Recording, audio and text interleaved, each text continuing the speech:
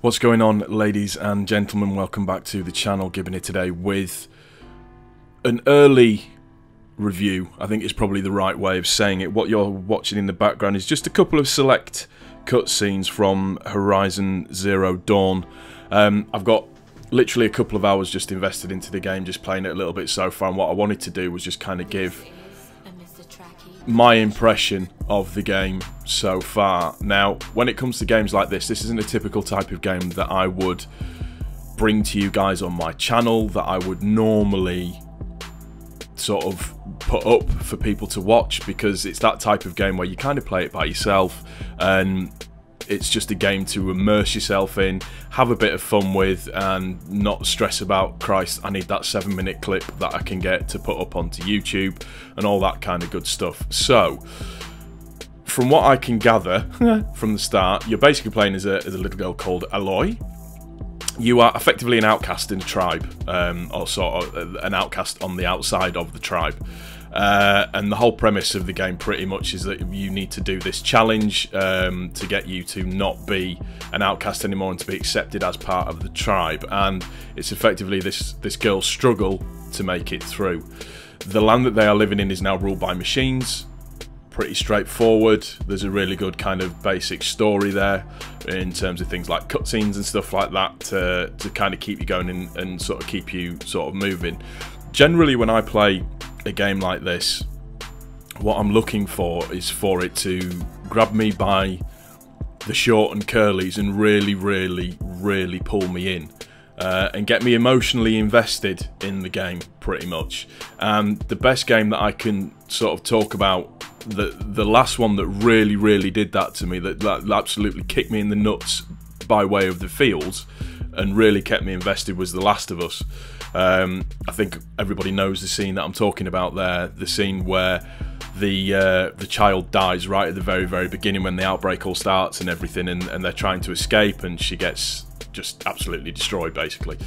So what I was looking for was something like this to start with me in the beginning, and just to really kind of keep me invested. And I think within sort of the first maybe 5 to 10 minutes of the actual game itself, when you see him with the baby, the fact that the elders gave him the baby doesn't have a mother, and all of that kind of stuff, so you're already rooting for this girl pretty much from the start. And just little things that happen just as it starts to move on, the little bits of discovery that go on, where you get the little special gadget that you put on the side of your ear that allows you to scan stuff that can give you sort of a little bit of further information, those little bits and pieces, and just the actual storyline thus far on the character itself, it hooked me straight away. It got me invested. I thought, right, I want to see where this character is going to go. I want to see what the possibilities are with this character, and also the relationship between her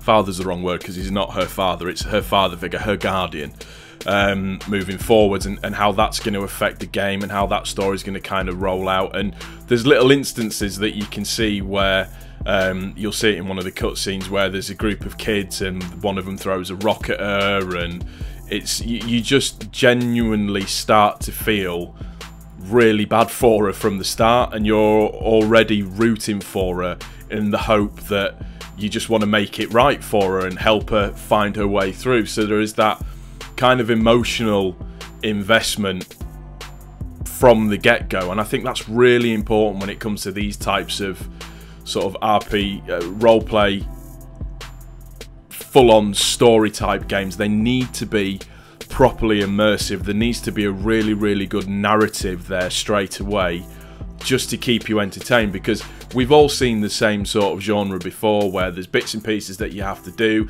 You have to do certain tasks, you have to do little bits and pieces, you have to do this to upgrade that, you have to collect this to upgrade that, and this, that and the other, and your skill points, and which is all fine and dandy.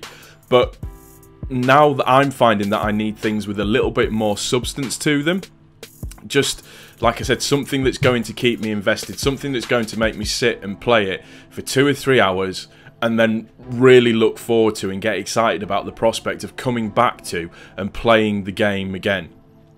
100%. That's what I need, and that's what I'm getting from this game straight from the start, which I'm really, really pleased about. I mean, it goes without saying that the game looks absolutely stunning. The music in it is brilliant, gives a really good atmosphere.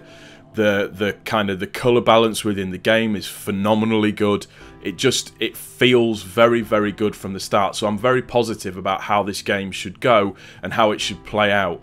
And it's, like I said, it's one of the funny things as YouTubers, as we need to try and do, is it's hard sometimes, because you get certain games because you know that you can play them to get gameplay, to then make videos and then put them up onto YouTube for people to see and people to critique. But sometimes it's often important for us as well to not lose sight of the fact of why we do YouTube in the first place, why it is that we create videos. It's because we have a love of gaming, pure and simple. And it's really, really hard sometimes for good A-title games to be able to give you the feels, in inverted commas, and keep you invested at the same time as well. So you're still getting your sense of a fix from playing a game, rather than just worrying about, crap, I need to play a game to get 10 minutes of content, or I need to play a game to do this, that, and the other, and all of that kind of stuff. So for me, I'm really looking forward to seeing how this is going to go and how this is going to pan out. It's giving me the same sort of feelings that Resident Evil 7 has done. I really like that game. That The Last of Us did. Just other games, Tomb Raider, that we've all played, Uncharted, for example, as well. Just those different types of games, just really giving you the feels and making everything feel fantastic and great. And you just, like I said, you just want to jump back on and play it time and time again and just lose yourself in gaming, which is completely pure and simple the reason why we all love playing games in the first place, why we all have this as a hobby, why at the age of 36 I still get something out of playing games. My tip, if you want to try it out, I'd highly recommend it. It's got me, and I think it's going to have me probably for the next while, because the game is huge. That's going to do it for this one, guys. I'm going to leave you with the little kind of interlude bit where she goes from being a tiny little girl to being a young lady. I do hope you've enjoyed the game. The gameplay, the little bit of a review. If you have, please don't forget to click the like button. If you're new to the channel, please also don't forget to subscribe, and we will see you on the next one. Thank you for stopping by. Peace.